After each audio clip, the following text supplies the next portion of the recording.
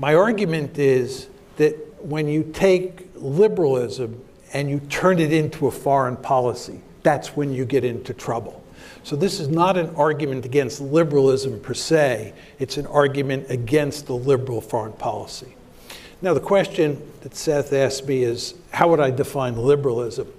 Let me define liberalism and nationalism as best I can at the same time.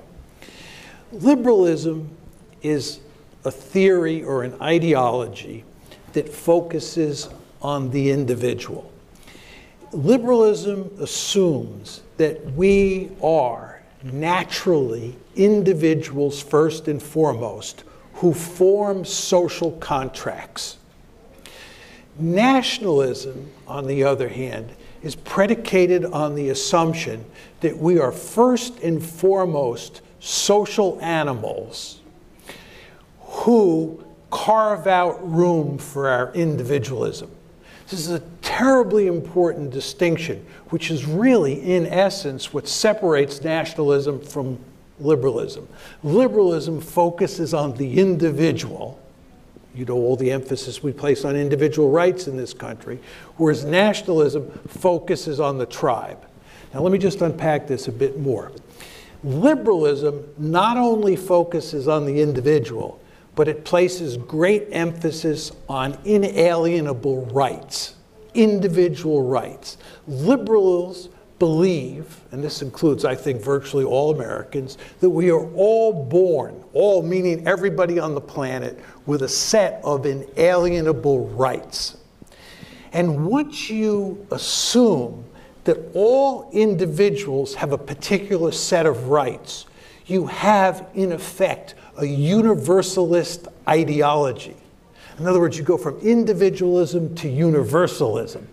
And that, in large part, is what drives liberal hegemony. Now, nationalism, on the other hand, does not focus on the individual. It focuses on groups. It focuses on tribes. It says that we're social animals from the get-go. And you, in effect, privilege the people inside of your group. Now, on the planet today, the highest group that people identify with is the nation. And we live in a world that's populated with nations.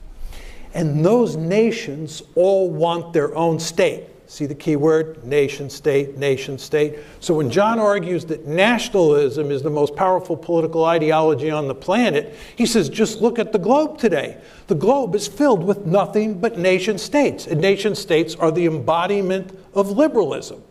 Shows you what a powerful force liberalism is. So those would be my two definitions. Can I interrupt you for a second on liberalism? I'm going to quote you from comments earlier on the book, just so people are aware. You note, for example, that Republicans and Democrats are the Tweedledee and Tweedledum on foreign policy. They're both liberals, but I think it would be helpful for you to expound on that. Yeah, it's very important to understand that I'm not using the word liberal here in the sense that it's commonly used in political parlance in the United States, where Democrats are liberals and Republicans are conservatives. I'm using liberal in the Lockean, that's John Locke, Lockean sense of the term, where all Americans are liberals. That's because all Americans are deeply concerned about rights. And the principal difference between Republicans and Democrats is really over how you think about rights. But both believe in rights. We are all liberal Democrats. We all believe in the Bill of Rights. We all believe what's in the Declaration of Independence.